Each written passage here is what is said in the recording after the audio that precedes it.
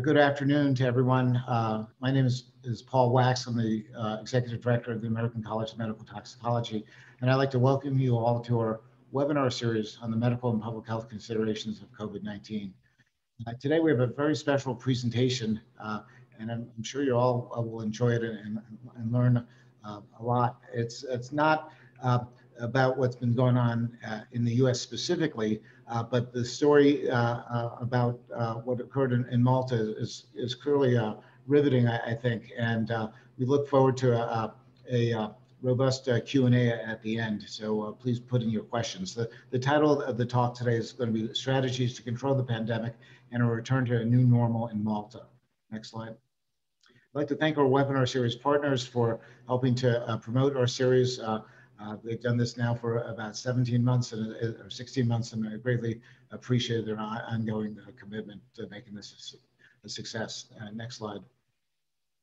We do develop some FAQs for many of our webinars, and this can be found up on our website at acmt.net. Next slide, please. There will be a Q&A at the end of the webinar. As I mentioned, please type your questions into the Q&A function, and we'll try to get to as many of these as possible. We sometimes go a few minutes over the hour, so for those who can stick around, please do so if we go a little long. Next slide. Our speaker does not have any conflicts of interest to disclose. Next slide. At this point, I'd like to turn it over to my co-moderator for this series, Dr. Ziad Kazi, who's the Secretary-Treasurer of ACMT, the past president of the Middle East and North African Clinical Toxicology Association. He's an associate professor at Emory University, and he will be introducing our guest moderator today. Thank you, Dr. Wax, and welcome everyone to this special webinar regarding the pandemic that continues to evolve in Malta. The reason why we look at Malta today is for several reasons. Malta is in the middle of the Mediterranean. Although this is a relatively small country compared, for example, to the United States, it dates back in thousands of years of civilizations, multiple civilizations and cultures going through it.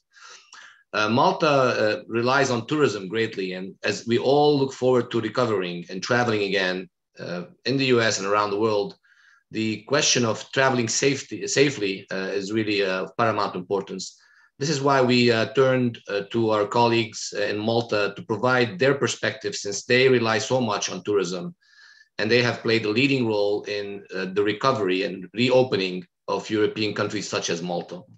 This is why we reached out first to Dr. Mark Zamet, or Mr. Mark Zamet, who's one of our close collaborators from the European Association of Poison Control Centers and Clinical Toxicologists.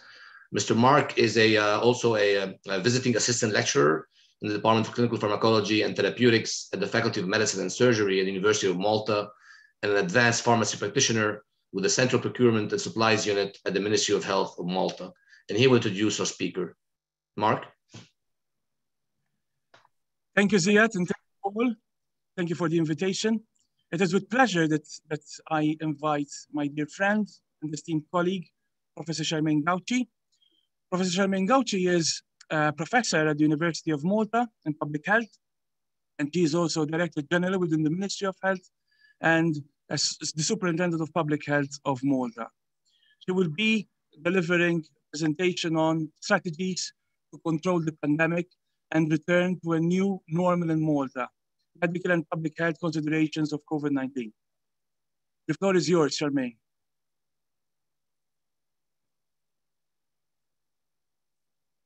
You're muted, Charmaine. You have to switch on the mic.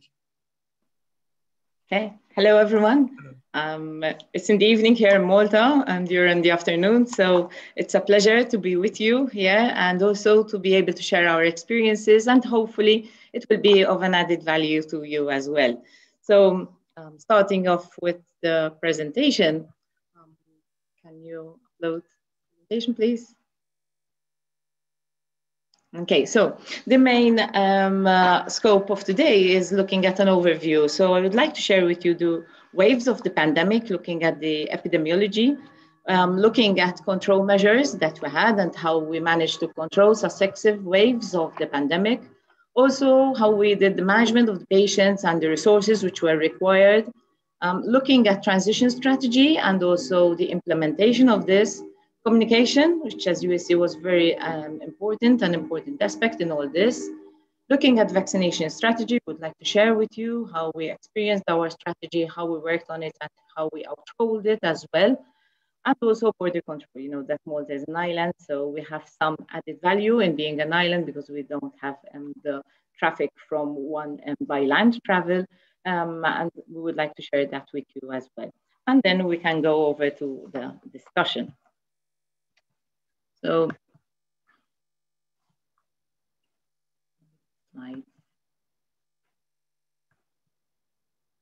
next slide, please. Okay, so looking at epidemiology, next slide, please. So basically, we know that pandemics happen in successive waves, and what happened was that we had started working on the planning for this pandemic very early as December, when we started seeing the happenings of COVID in China. However, as all of you will understand, and anyone who has actually experienced that pandemic will know the big difference between having a plan on a book, on a paper, or even having had tabletop exercises, but actually when you really come down to it, it's a completely different picture. And this is what we have really experienced. So our first case happened actually on the night of the 6th of March of 2020. And so we reported the first case on the 7th of March. And we actually had control in the beginning. However, then we had a spike of cases, and that led to control measures whereby we had to take drastic action in closing of schools, limiting the non-essential services, limiting also the shops which were open, and leaving only the essential services. We also went into a lot of people going into telework and reducing the actual physical presence on the workplace. This worked really well until we approached the summer and the number of cases tailed down, and many people were thinking that this was like a seasonal virus and that probably we will pass through summer with minimal difficulties. So we reopened our airport on the 1st of July of last year. And then we increased further the opening of the airport also within another 2 weeks. However, that led to an influx of cases because we started seeing a number of outbreaks happening, especially many of them which would be linked even to entertainment. Next slide, please. So if you look at case clusters that we had around the summer of last year, you would see that the majority of these clusters that we had were actually related to parties. Next slide, please. And this is quite typical of what we see in pandemics. So if you look at the previous pandemic of the 1918, this looks at the 2 waves of the deaths that happened during this flu pandemic. And similarly for this COVID pandemic, we are seeing that the first wave happened, but then the second wave was much bigger than the first wave. So next slide, please. And this is actually what you can see here. So this is from June of 2020 up to the present situation, whereby we saw that in summer of last year, we had a number of parties. Specifically, we had one party which was called Takeover Party, and literally it was a takeover of the virus over our population, because literally from that point onwards, we started seeing a number of cases happening, a number of clusters happening, and this led to an increase in the number of cases. Up to then, by summer, we had to take further control measures in limiting also the openings of more risky places like the discos, the clubs, bars, which were more of the higher risk. And that flowed us through the autumn until also Christmas time, whereby we had started with schools quite well. We didn't have any major clusters in our schools, and it worked quite well. However, Christmas, even though we tried to control as much as we can, we had another small peak just after Christmas because this was related to the events that happened around Christmas time, mainly people meeting each other in the homes, but also having parties as well. So that led to another increase, which kept on increasing up till March. What happened in March of this year, we had the peak of the pandemic as you can see, this is a much bigger peak than the peak we had last year, which is quite typical of pandemics. And what happened at that stage was a stage whereby we had to take another drastic action into, again, going for closure of schools. It was just about 2 weeks before Easter holidays, and we all had to close the non-essential shops again, closing down of bars, closing down of restaurants. So drastic action taking again up, because the main worrying thing we had was that we had the number of patients who were in intensive care unit reached a peak of over 20 cases. And that was the threshold for us. We had also 500 cases in one day. So that was a threshold which led us to take drastic action. And as you can see, then it was beautifully going down again.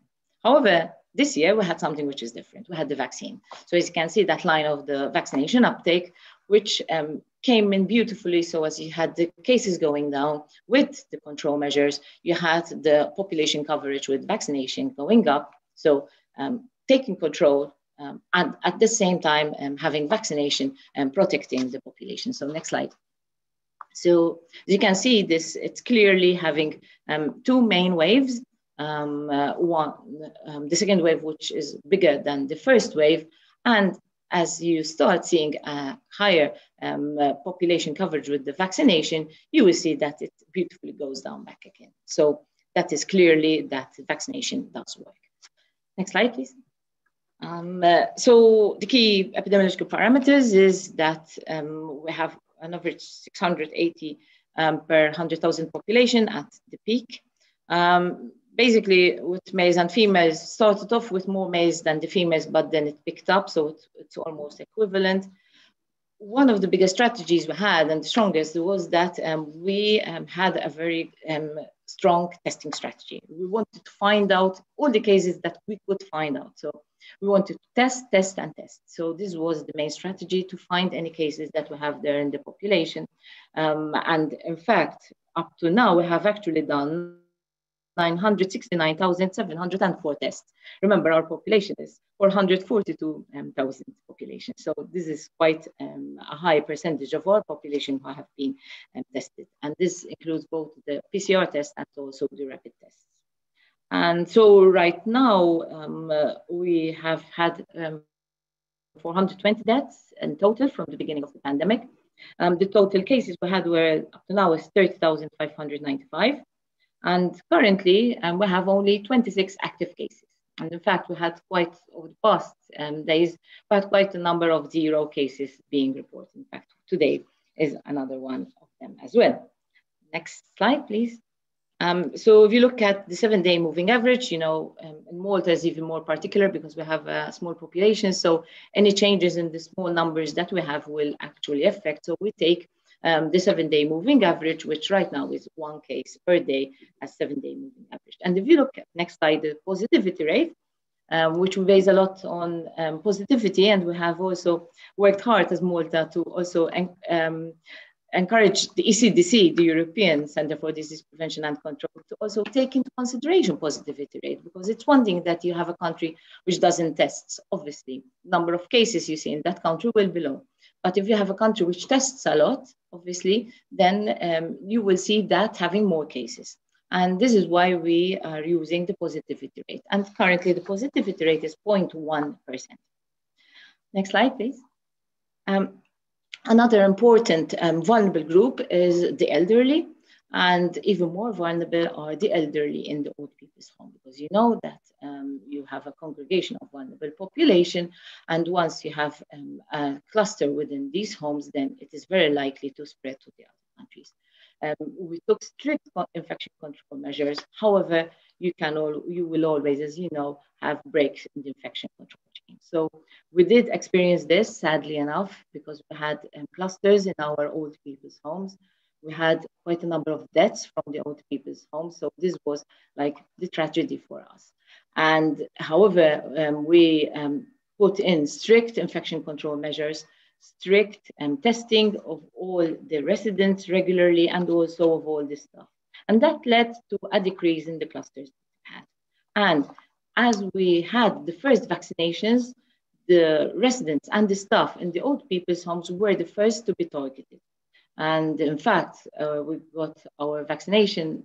The first flight came in on Boxing Day, so that was a beautiful day, just the day after Christmas. And on the 27th of December, we started vaccinating. And next slide. And this is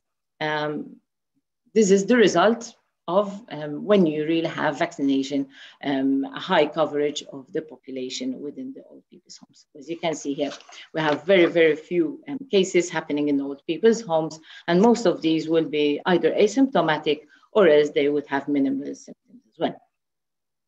The other sector, which is very important for us as well, next slide please, is schools. We have put as priority health. However, we have always throughout, as a tradition in Malta, put education as a priority as well.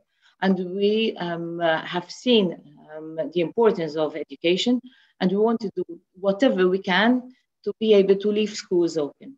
So we have opened the schools in September, and we have kept the schools open and only actually had to close them for 2 weeks in March this year when we had the peak. We didn't have any big clusters from our schools. In fact, we only had a few clusters and they were small. However, the biggest impact was on quarantine, because as you understand, we had strict mitigation measures in schools with distances between the desks, bubbles of children who don't mix with each other, different breaks so that they will not mix with each other, and children also wearing masks, even within the classes if they're over 12 years of age. And this was important as well to be able to limit the spread. However, still, if you had cases, then you would have required a quarantine of people. So the biggest burden that we had from schools was not actually the number of cases within the schools, but the number of people you had to put into quarantine. Because remember, if you put a child into quarantine, then the rest of the household, the whole family will have to quarantine as well. And this is the burden that we saw in terms of quarantine within the schools. Next slide. So, and this is like the primary and also the secondary contacts of the cases that we had in quarantine. Next slide. Our experiences within our hospitals. In Malta, we have one main state hospital in Malta, and then we have another hospital in Gozo, our sister island. And so it is even more essential that we had to protect our hospital. So we managed to convert like the medical school library into a ward for COVID patients. We increased the number of ITU beds to be able to reach up to the capacity that we, from our modeling, expected to have. And this is what we had in terms of the number of patients who were admitted. And our key parameter was the ITU beds. We strived hard that we won't come to the situation that we had to choose if we can manage a patient in ITU or not. We wanted ITU beds to be available for all our patients if they actually needed an intensive care bed. And we managed to do that. And as I've told you before, when we reached our threshold of 20 cases in our ITU, we immediately went into stricter control measures. And right now, as of today, we only have one patient in our hospital, and we've been a couple of weeks as well with no ITU patients as well in our hospital. Next slide. With respect to deaths, we had 420 deaths. As you can see, they were peaking mainly when we had the peaks in the outbreaks and clusters in the old people's home. But now we have a decreased number of deaths, and we have had a number of days as well without any deaths at all. Next slide. What's happening now within the community? So right now within the community, we do have a number of sporadic cases. So these are the cases where you don't identify where the cases have originated from. And these are the most worrying because that means that you haven't broken the chains of transmission within your community, and that you know that the virus is still spreading there, true at a low level, but it is still spreading. So any issues with gatherings of people may lead to further clusters again. The majority of cases, almost half of them, are also imported. We'll talk about border control later. So this is having an impact as well on our number of cases. Next slide. Variants. So variants have always been one of the main strategies that we struggled to decrease the number of variants that we have. Right now, we have almost half of our cases with the Alpha, the variant which originated first in the UK. We had 31 cases of the variant which originated from Brazil. Majority of these were related to a cluster of youths who were in a university residence, and they all originated from one single case, which was imported from France. And we also had 7 cases of the South African variant, and we had only 1 case of the Delta variant up to now. So we are being very careful, especially with the Delta variant, because we know that the transmission of the virus is more than the wild type of the COVID, as much as about 50%. So that is, in brief, the epidemiology. So let's go to the control measures. So basically, our main scope in the control measures was initially, as I had explained before, detection of cases, reporting and analysis. And as we know with all surveillance, the information that you get from surveillance is fed back into the loop of policy formulation. So we have daily reports being generated, which will feed into policy formulation in terms of control measures. As I said, we had enhanced testing. Preparing these slides for you took me back in the beginning of the pandemic, where we actually started testing in the actual homes of the cases that we had suspected. However, that wasn't sustainable anymore, and we started developing swabbing centers. So we have swabbing centers, which are drive-through swabbing centers. People actually go with their own car and they get swabbed. They go home and wait for the results. For people who are not, do not have car services, because we don't allow them to go by means of transport, obviously to limit transmission, we actually offer transportation as well. That's small, so we offer transportation for those people who do not have transport. If we have people who are not ambulant, we actually have a team who actually goes to the homes of the patient. So this is the free of charge services that we offer for people in terms of both PCRs and also rapid tests. And we have a protocol when rapid tests are required, because as you know, the sensitivity for rapid tests are not as high as the PCRs. We have the public health COVID response team split up into teams.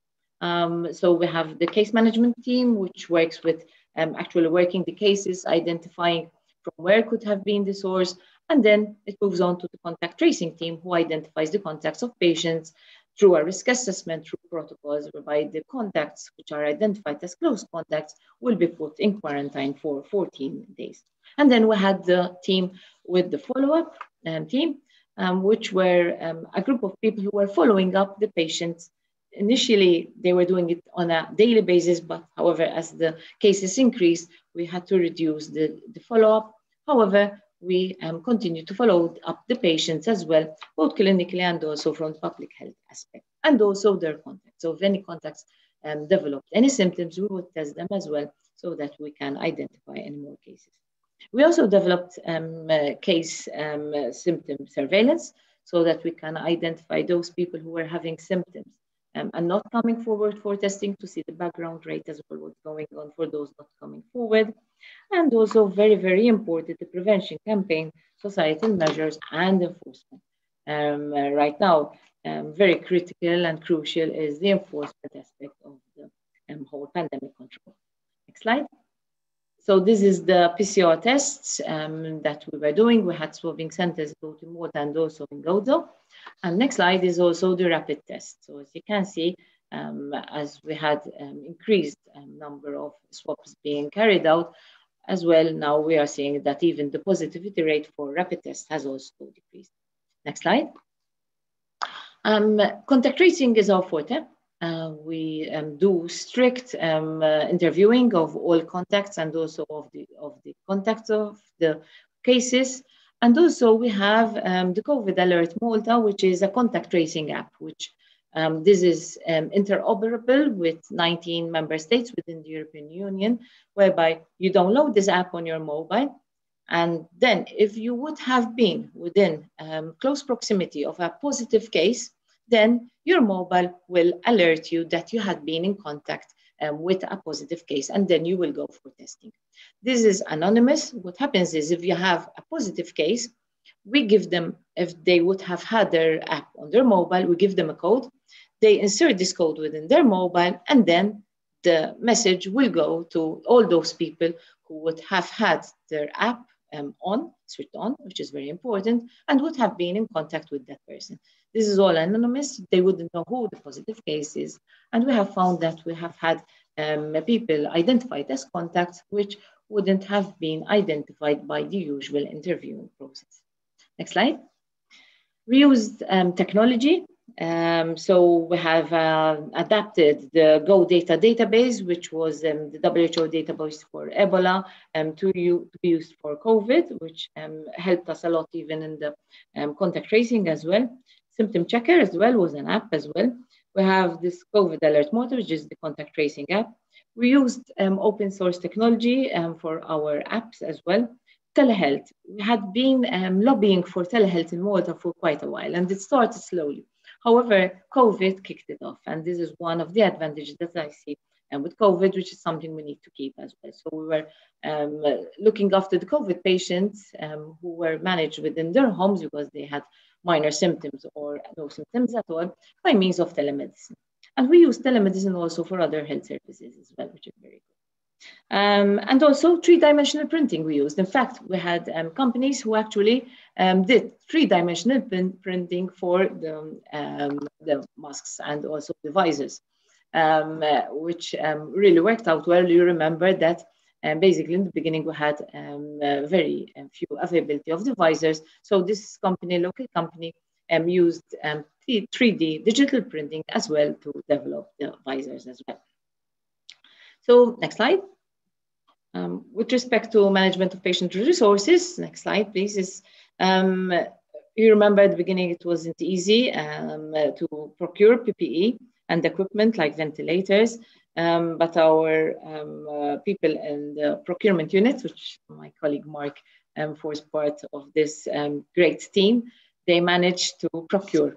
And the secret about procurement was that they actually tapped various markets globally, so that you don't rely on one market, but get whatever you could. And this is what we have done. We got whatever we could, but always maintaining the standards that we got the equipment which was up to standard, including the masks and also the visors, and also any other equipment, and also the medicines. So next slide, transition. What was the transition strategy? Basically, it is based on the fact that we wanted to protect our healthcare system. So we couldn't allow the number of cases to increase beyond a certain point, because we know the implications were that apart from the repercussions on possible deaths, we also could have a system which would be saturated, and we never wanted to have limitations on the availability of beds and care. So as we saw that cases would increase, we would enforce more on our control measures. Next slide. So we had a number of requisites for the transmission strategy. So next slide. Most important was the surveillance system, which is very important, that you need to have detection, reporting, and analysis of data, which is ongoing all the time. Capacity for testing, as I said, that is essential. Communication, very essential as well. Case symptom surveillance, and also monitoring and evaluation of the interventions. Next slide. Public health capacity. We are a small team in Malta, as everything. So we had, in fact, the staff who used to work with me on public health aspect within the surveillance unit for infectious diseases were very, very few. So what happened was that we got all the public health specialists and even trained other people, other healthcare professionals, and to join the team. And this is the public health capacity which we managed to develop into looking at the process management, case management, contact tracing, case follow-up and quarantine as well, control, and also looking at emerging digital technologies, and also having the infrastructure for isolation as well. Next slide. Very important as well for the transition is the health system capacity, because it is important that the scope is that we need to continue to provide quality care to all our patients. Remember, COVID didn't take all other chronic diseases which went ongoing. We had to keep on providing the best of excellent care for our patients as well. However, we had to reduce a bit of the non-urgent matters as well. Next slide. Also essential is the community engagement. It is very important that we had the community on our side. So we based our community engagement through trust, acceptance, behavior, and compliance.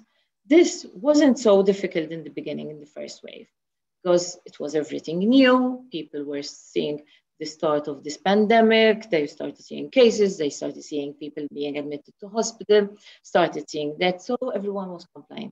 However, with the second wave, compliance was much harder to control. And as we are now, it is even much harder to control. So these are the challenges that we really have right now.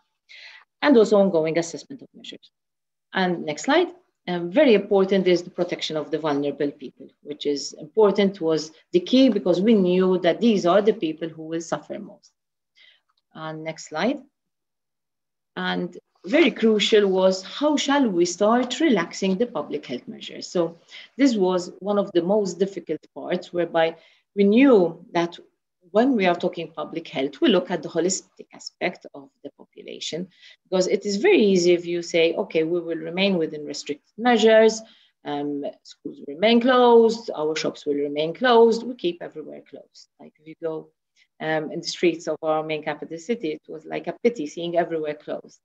However, we knew that this was going to be something long-term, so we couldn't remain that way, because we knew that if a person is unemployed, if a person falls into poverty, then that is going to affect the health of that patient as well. So we had to move on. So the main thing was that how shall we start relaxing without having drastic increases again. And what we did was, next slide, that we identified a number of criteria to assess the relaxation of the public health measures. And by means of these criteria, we assessed whether particular measure was high risk or not. So something very easy was that, for example, if you had people who would be opening up of the shops like hairdressers, if you have good mitigation measures, like the number of people going in the salon, and also the measures that the hairdresser would take, that was much lower risk than having like a bar which is open. So this is how we reopened back slowly, and in fact, it's only been very recent that we actually reopened the bars, which were one of the highest risk as well. We still have the highest measures in place, which are like the clubhouses, like the discotheques, which are still closed, because obviously we know that standing up events are still limited because they are high risk. Next slide. And also very important is transitioning of healthcare services. With the number of people within a hospital, as I said, we had to limit the types of services that we had to deliver. So as we started relaxing the measures, as we saw that the numbers could permit, as the number of cases in hospital reduced, then we started then also introducing also the transitioning of healthcare services, and also working with the private sector to also provide healthcare within the private sector, which would be provided free of charge to patients, but paid by the government as well. Next slide. Okay, so as we're transitioning out of the stringent control measures, we were starting slowly to return back to normal. And next slide, please.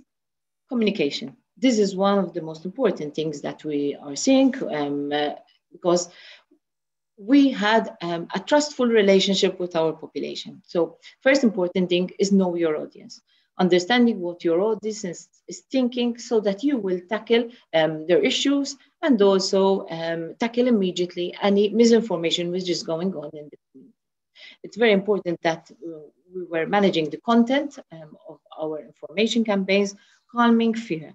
This was very essential, because obviously we the worst thing that you can have is that you have fear within your population, because people then will start reacting in ways that you cannot really control them.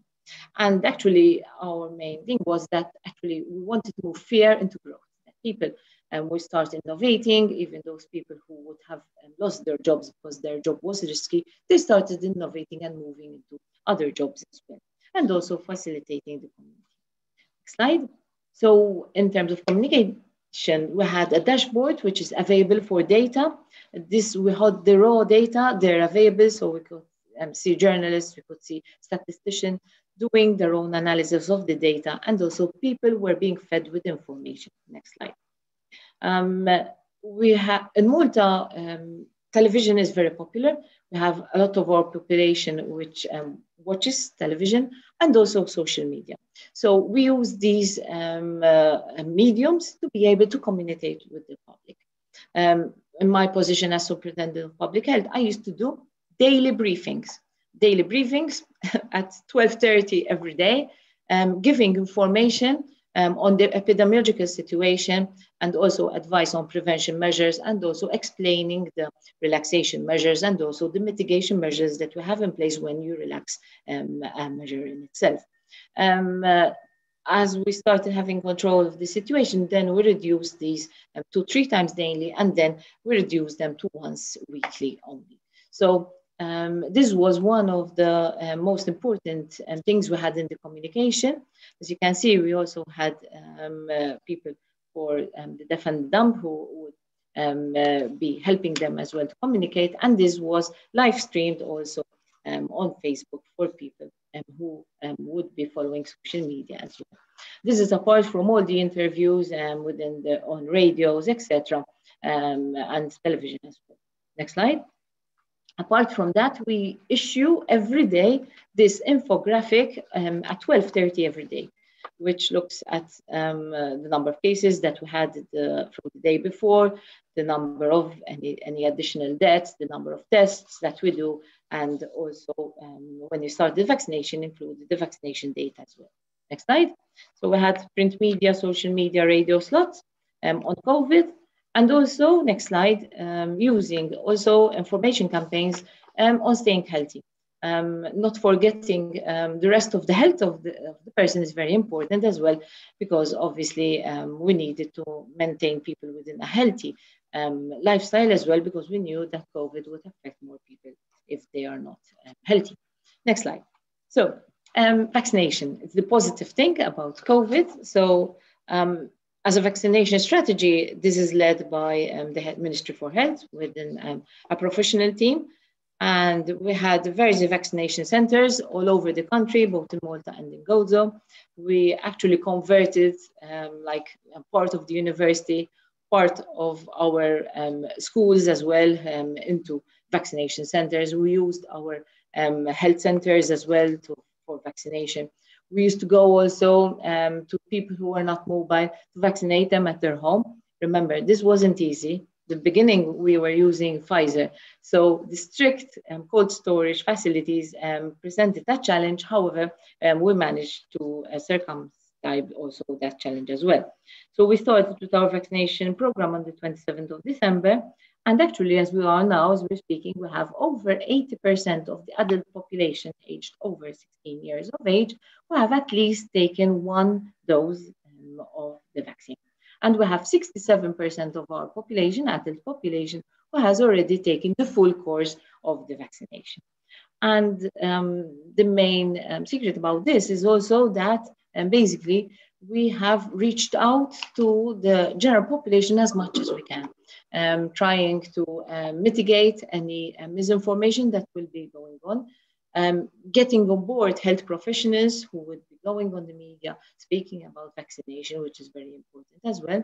And also that we had a good procurement strategy. So our colleagues at the procurement unit did an excellent job. They procured the vaccines. We got the vaccines through the advanced purchase agreement of the European Union, the joint procurement agreement. And we have actually all the vaccines which are European Medicines Agency approved, which include the Pfizer, AstraZeneca, Moderna, and Johnson & Johnson. And so we are providing all these vaccinations to our population. And we also have a strategy that we don't leave anything in the fridge. So basically, as the stocks come in, then we were disseminating to the population.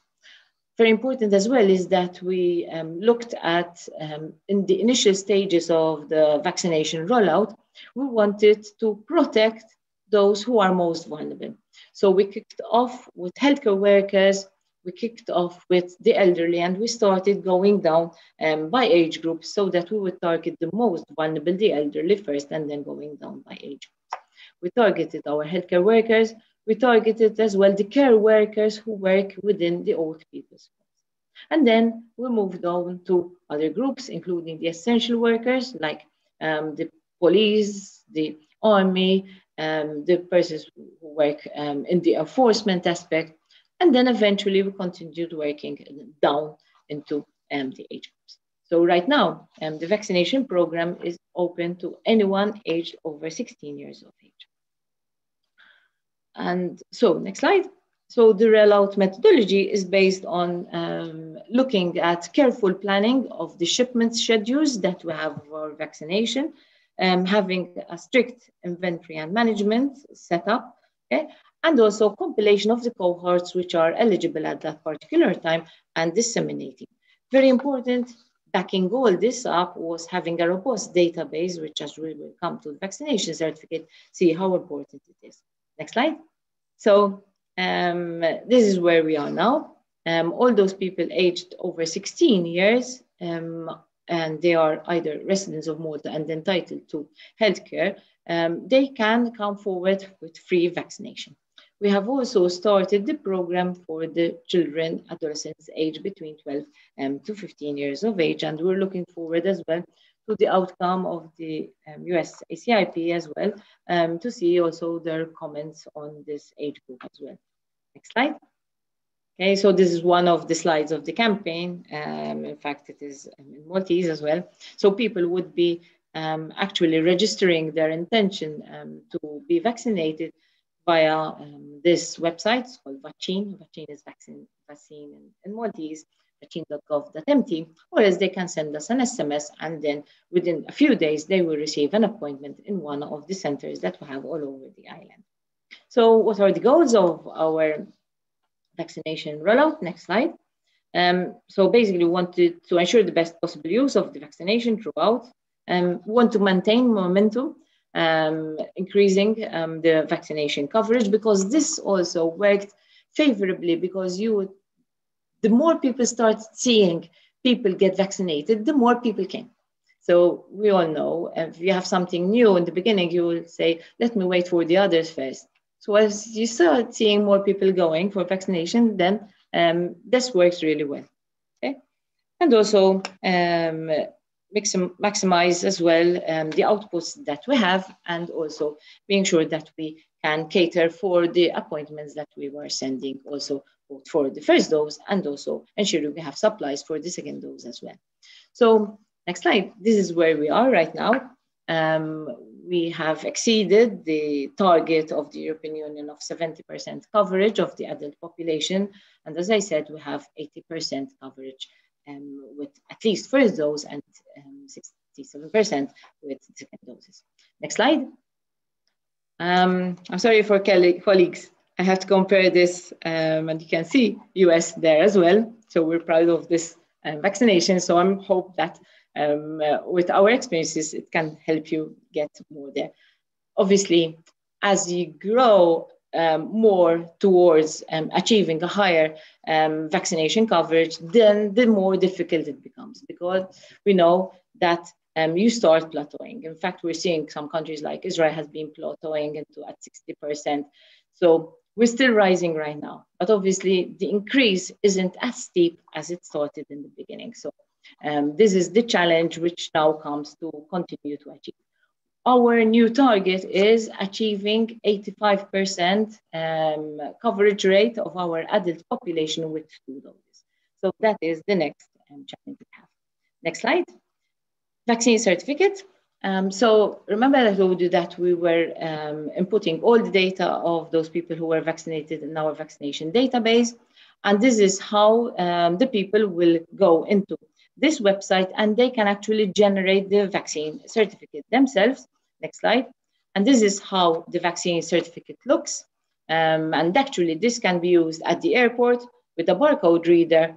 And then it will pop up that this is a valid vaccine certificate. So people will be able to pass through the airports as well. And we will be using these for other incentives as well. So as from 1st of July, anyone who has this vaccine certificate will be able to remove the mask when they are outside. In Malta, we have a heat wave right now, so everyone is eager to remove the masks. So we told them, go and get vaccinated and you can remove your mask. So this is one incentive. And we're also looking at incentivizing more the public by having even events whereby people can enter these events if they are fully vaccinated as well. So this is giving more pushes, especially to youths, so they will come forward more as well. As you have heard as well, the European Union is working on the EU COVID vaccination as well certificate, which has three main aspects. One of them is the vaccination. The other one is having a test, and the other one is the recovery certificate. Malta is not accepting the recovery certificate. Recovery certificate is if you had been positive in the previous 6 months, then you would have a recovery certificate. We are not accepting this because we don't think that the science is robust enough that you have a person who was positive would have enough immunity. So from the studies that we have been seeing, we saw that the immunity is not enough. So we are not risking. So the only things that we accept at our border is the vaccination certificate and in certain circumstances as well, the PCR testing certificate as well. So as from 1st of July, we will be hooking on the EU platform and then we will be able to recognize other EU vaccine certificates and other EU member states will be able to recognize as well our own certificates. Next slide. So the benefits of vaccination is the health benefits for the individual, benefits for the community in terms of herd immunity, for travel, and also, as I said, attendance to events and removal of masks. Next slide. Border control. So border control, Malta is an island. So we have arrivals either by flights or else by sea. So we don't have the land transport. So how do we do it? We frequently assess the epidemiology of the countries in looking at the positivity rate, the number of cases, so the incidence rate, and also the number of variants within that particular country. And we classify countries as green. So green would be where people would be able to travel with no documentation at all. We had a point where we had that. However, we saw that that was risky. So actually what we did was that we have removed any of the green, and actually there's no green countries, and anyone who is coming will fall either the red or the amber countries, as I will explain. Amber list is for those countries which have a positivity rate less than 4%, and they can actually, those list of amber countries or states, as I can explain also for US, they will be able to come to Malta if they either have a vaccine certificate, which is valid and recognized by Malta. So up to now, we have the Maltese vaccination certificate, which is recognized. However, from 1st July, we'll be able to recognize other member states within the European Union as well. And we're also working with a number of other countries outside Europe to be able to recognize their certificates as well by means of bilateral agreement with that country as well. So then we have the red list. The red list is for countries where the positivity rate is between 4 and 10. So these are countries where the risk is a bit more. So for these countries, we are accepting people to come to Malta from these countries. However, they would need to have a valid vaccination certificate. We don't allow them in with just a PCR because we know that a PCR has limited as well protection as well and identification of cases. And then we have the dark red list, whereby for the dark red list, basically people cannot come to Malta unless there would be repatriation of Maltese residents or Maltese citizens, or else in very essential people who will need to come for to Malta. And in that case, they will need to do a test and also be in quarantine for 14 days. Next slide. So this is the list that we have currently for amber zones. So you can see a number of countries, and if you see these are the countries who are doing well as well in terms of immunity. Next slide. What have we done for US? It's only been recently, from the 17th of June, that we have converted US into some states into amber, because we were looking at the epidemiology of the US as a whole country. However, we realized that, as you know very well, there are some states which haven't improved as yet, and some of the states are doing very well. So we decided to split up the US into states and treat them as if they are an individual country. So here we have a number of states whereby people can come to Malta from these states if they have either a valid vaccination certificate or else by means of a PCR test. And next slide. These are the red zones whereby people can come from these red zones if they have only a vaccination certificate, as I have explained before. Next slide. So literally what happens is when you are arriving in Malta, it is very important that there will be documentation checks which are made. One of them is the submission of a passenger locator form. This includes the details of the passenger, including contact details and also where that person is going to be living. And this is very important if we have any case, either on the flight or develops within 2 days of arrival in Malta, we need it for contact tracing. As from 1st of July, we will be going digital as well with this. And also either the vaccine certificate, which is checked at the airport, or else the test, which is required as well. So lessons learned. Next slide, I would like to share with you. Basically, what we've learned from all this is that we need to act fast, have instruments which are available to us to act fast as well. Policy needs to be based on scientific advice and also have feedback for surveillance. We need to have robust surveillance systems and public health capacity, and health systems capacity to adapt very quickly. Public health communication needs to be based on science and transparency. Believe me, this has been very important. People question, and we need the science to back us up.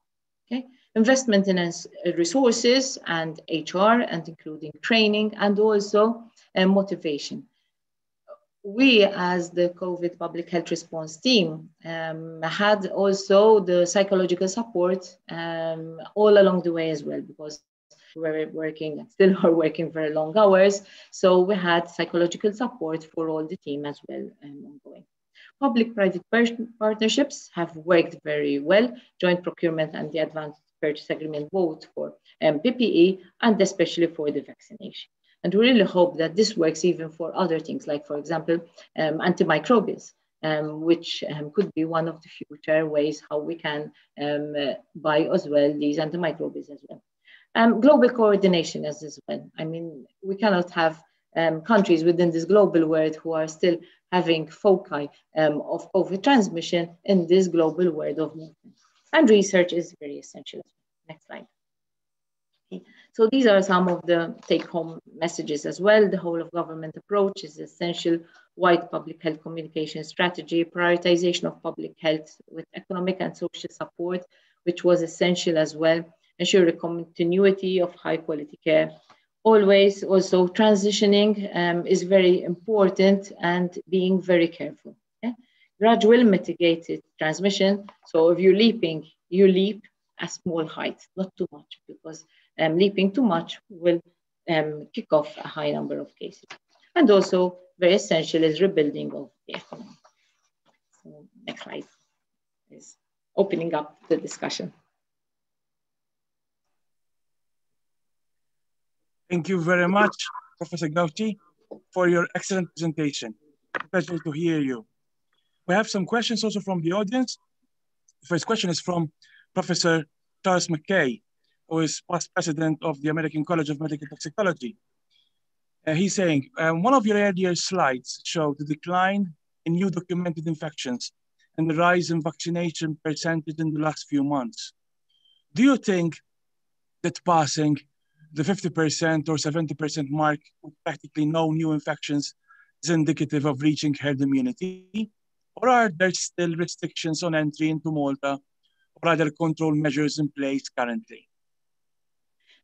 This issue of herd immunity, I see that colleagues, epidemiologists, treat it with, we're very careful about talking about herd immunity, because we all understand that herd immunity is not something you achieve and you maintain, because we know that herd immunity is the number of people who are vaccinated over the total population. And we know that right now, as we are flowing in the tourist season, our denominator, our population is changing very frequently. So what we are seeing is having a number of people vaccinated out of our total population, the rest of the population, we know how many are vaccinated, but we're not sure of the influx of the tourists that we are having and how much they are vaccinated or not as yet.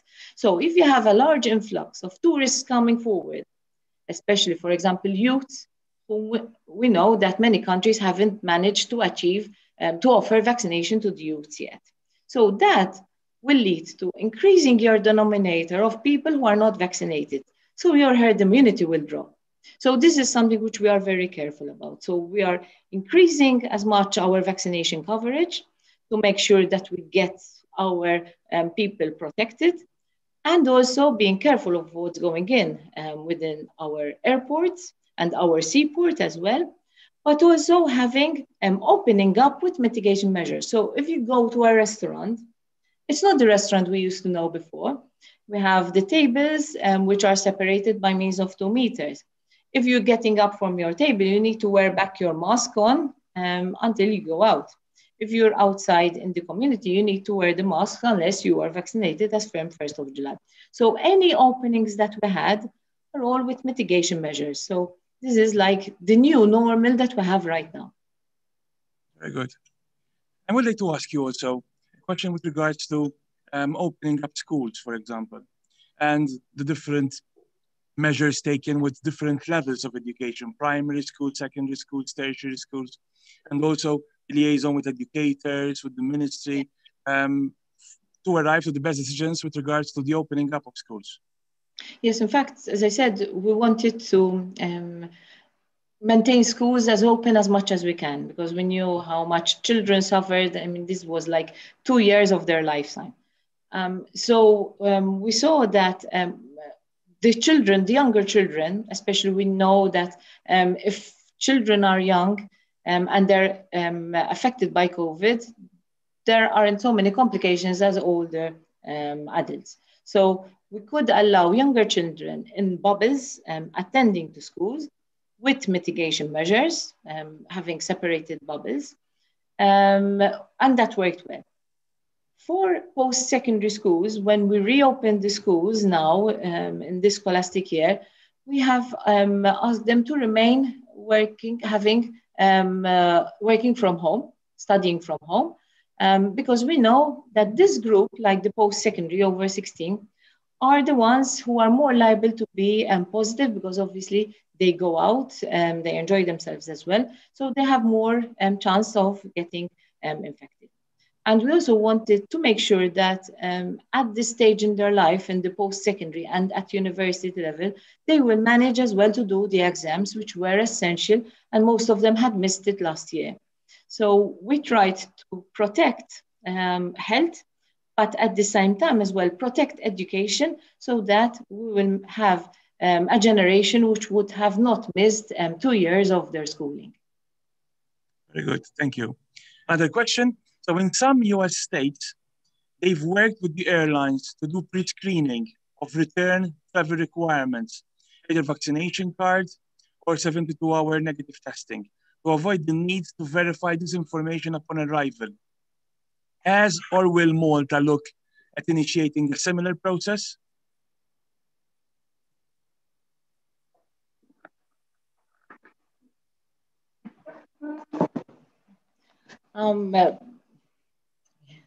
So basically, yes, as I explained, Malta, for people who are coming in, they need to present either vaccine certificate or else a negative PCR carried out within the previous 72 hours from arrival in Malta if it is an amber zone. If it is a red zone, they cannot present a negative PCR, they will need to have the vaccination certificate. Very good. And with regards to also the harmonization of recognition of vaccination certificates, also with regards to countries which are beyond the EU, is this being worked out on a country-by-country basis or on a continental basis, European basis? For EU, we will be working through the EU vaccination certificate. So that is something which is natural. We have a whole network, e-health network, which works together, and we recognize each other's certificates, and we will be on one platform. However, for countries outside EU, we are working on a case-by-case basis with an individual member state directly. Very good.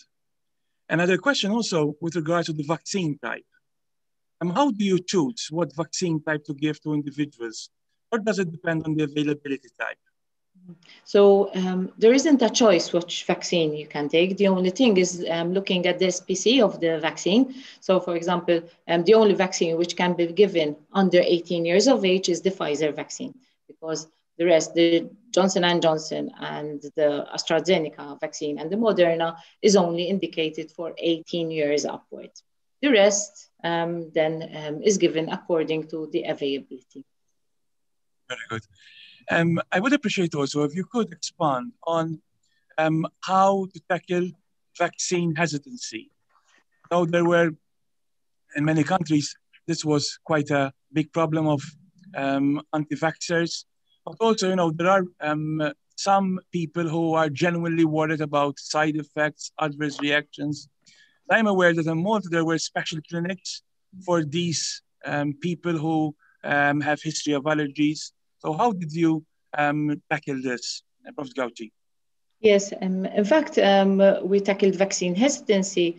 And first of all, we don't have the anti-vaccine lobbying that some countries may have. In fact, for childhood vaccinations like MMR, we have very good uptake, over 95% uptake in our children. We tackled this through good communication. Also, we got on board other specialists as well to be able to support us as well in the vaccination rollout as well. And also very important is that when we had people who were afraid that they may have some allergies, like you said, we had special clinics within our hospital where there would be the specialist, even anesthetists available, just in case something happens. So this would give the reassurance to the persons if they had suffered from any allergies before. Yeah, well, thank you very much for a wonderful presentation. I do have one additional question about the spike in March of 2021, which I think was your largest peak. What was the explanation behind that? Yes, in fact, what we started seeing is that remember that as the pandemic passed on, we started getting pandemic fatigue. So people started to give up. They wanted to return back to normal. When people start seeing things going back well, like even now, having a zero, for us, I say, like, it's better to have 1 or 2 rather than have zeros, because people will think it's all over. So at that point in time, we started people returning back to their normal lives and mixing together. And also we used to have people who were meeting.